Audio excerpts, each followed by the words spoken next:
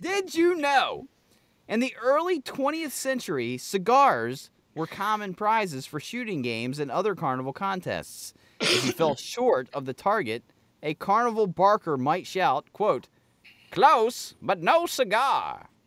Eventually, people started using the phrase to refer to any near miss. I was editing / going across a few things from our inventory and social media bits, and there was one where you was like, "Make American boozier." And you had to do with like just the generalized part of the time. Do you think we need to make America smokier again, where cigars are handed out during like carnival prizes? Yeah, if you're the first in the water race, you win yourself a Dominican. Beautiful goddamn specimen right here. I think we need to stop taking ourselves so fucking seriously. I think we like everything's been so sanitized. Like, I mean, think about that. Like, you go to a fucking carnival and you like, I don't know, you win a cigar. That's cool. That's just cool. But the FDA says that cigars cause this. And it's like, fuck you, Jesus Christ. Can we have some fun again? Like, that guy can either kids included, of course, right? What's that? Kids included, of course. I don't know. It doesn't say kids included, but I probably was. Probably was. Probably. I fucking guarantee it. Okay. I'll bet you a whole box of Cubans that kids were winning cigars. Fair enough. I don't. Who fucking. But back then, man, we were so worried about just surviving. We didn't care how you enjoyed yourself. We need to get back to like, how do we enjoy ourselves again? That's what I want.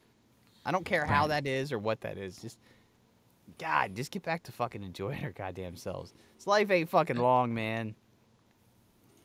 But wait, hold on. So you are advocating for cigars to be won at carnivals again? I'm not specifically advocating for cigars to be won, but like something of Winston's cigarettes, close but no cigarette. No bullshit. I don't know, man. I don't know what I'm advocating for, but I'm advocating for not taking shit so seriously anymore. That's fine.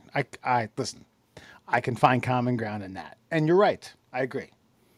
Alan, what do you think? Winston's, cigars, Dominicans, Cubans, parliaments with a little bit of yak stuff down in them. American spirits. American spirits. You're right. That's a wholesome thing. Yeah. Native American.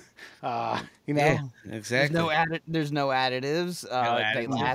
They last like 10 times longer than a normal cigarette, which makes you feel like a real shitbag. Because your buddies are all done smoking like 3 minutes later, and you got half a cigarette left. You're like, I'll be in a couple minutes. I always like, if I bum one and somebody gives me an American Spirit, I'm immediately like, I appreciate that. You smoke a good cigarette. Also, I'm not smoking this whole thing. Don't be pissed that I throw like a third of it away. That's fair. 100% fair. I got shit to do.